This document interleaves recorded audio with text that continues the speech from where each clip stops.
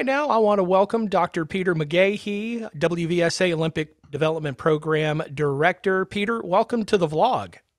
Marcus, thanks for having me. It's always good to be on the vlog. Well, we appreciate you taking time out of your schedule. The WVSA ODP program had from what I heard, was a very positive weekend down in North Carolina for the North Carolina ODP sub-regionals. Why don't you give us a quick recap of what you saw and how our teams did? Well, I think Marcus is that it's great. It's great to be here. It's great to sort of kick off our first ODP event and kick off 2022 all at the same time.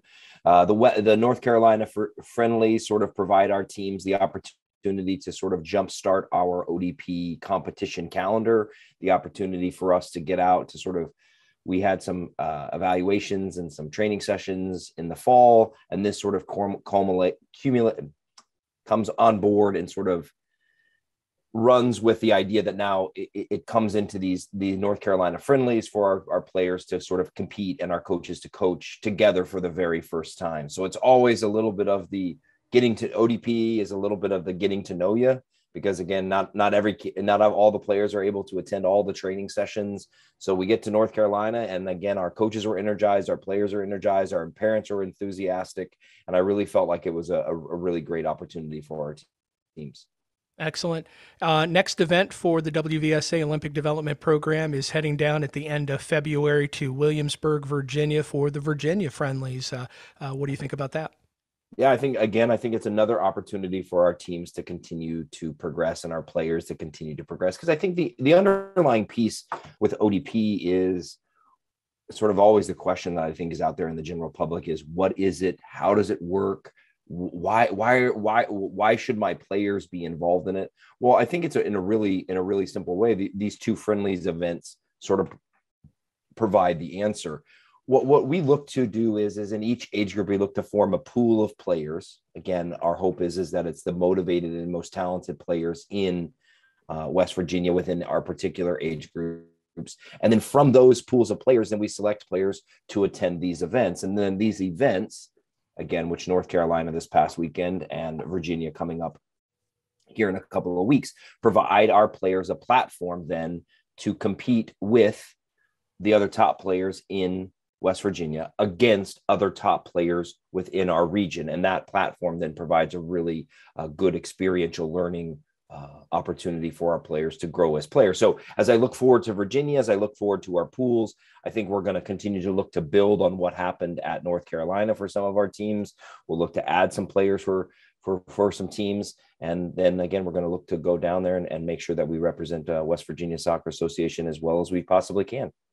You mentioned the adding a player, so I'm assuming that you're always in a recruiting mode when it comes to the ODP program. I think it's a place that, yes. And what I would say is, I think it's a place where you use a term that's very common, that I think it's a place where, but the difference between ODP and club with this idea about recruitment is we're going to invite players into the ODP program. We're going to invite players or select players to participate in our pools. We're going to invite them into tryouts.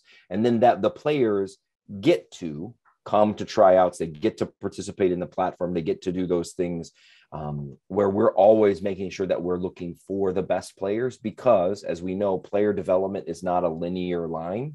Players grow, progress, pop up, jump up, really progress, move into West Virginia, for example. Even program that happens to program directors too. So all of a sudden now that those players need an avenue to be able to be added to our pools at the appropriate place and time within their picture. So the answer is yes, we're always looking to identify and then invite into our program those top motivated players. As you mentioned, you are new to the West Virginia Soccer Association, new hire of the ODP director. What are your thoughts and what are your goals and what is your vision for the ODP program going forward in our state? I think the ODP program, Marcus, I believe it's a program where I've been fortunate to have been involved in it as a player way back in the day. Been a state coach, been a state team coach, been a state director, been a regional staff coach, been a regional head coach, been a head coach of an entire region. And I think that the wonderful thing about all of those experiences for me, that what it shapes is that the ODP program, after all those years, after all those renditions, is still a really relevant platform for our players to develop and to be identified. My vision is very simple. I want us to be able to have the best ODP program possible, to provide an additional platform for our players to be able to grow and to be able to be developed, and then to be able to be identified at the right moment for them. So what I mean by that is that ODP, through its experiences, through our training sessions, through our games, are going to provide opportunities for our players to develop. ODP works in collaboration and in conjunction with club soccer. ODP does not replace club soccer. ODP does not replace high school soccer or middle school soccer, for example. ODP just provides another developmental opportunity vehicle for players. Anytime players play against good players, with good coaching, they develop tools, and they put those tools on their tool belt. That's what we're going to be able to provide with ODP, because I'm excited about the level of coaching, the level of play, the level of staff coaching that I saw this weekend working with our players during our North Carolina event. Really makes me optimistic about what other top coaches we can get into the program, because I believe we have a lot of the top coaches already, and I'm really looking forward to meeting some of those other top coaches as we look to bring them into our program to work with our players. And then I think it's the last piece, Marcus, is providing the opportunity for our players to be identified at the right space. So what happens is that as players continue to play, as they seek youth national teams, as they look to develop, as they develop towards their high school teams, college teams, professional teams, national youth teams, full national teams, it's sort of a little bit like the player pathway is a filter.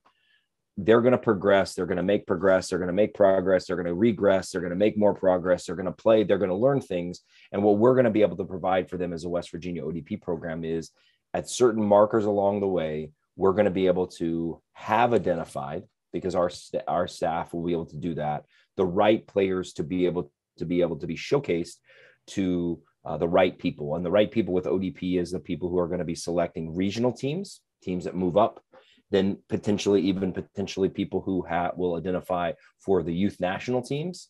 That's another opportunity to be identified with ODP. And then again, West Virginia ODP has a long history of collaborating with what's happening, what I would call is sort of the new emerging identification platform is professional soccer, and the academies that are happening with the MLS is really there. And I expect on the women's side in the NWSL in the next several years to be able to have those, to have that platform with their academies for the youngest women's players as well. So that's where ODP really is heading, is that we're going to look to provide that professional, first-class developmental and identification platform for our players here in West Virginia. And I'm really looking forward to meeting other folks that want to collaborate on that mission and get after it. Dr. Peter McGahey, WVSA Olympic Development Program Director, thank you so much for coming on the vlog today. I appreciate it. Thanks for having me, Marcus.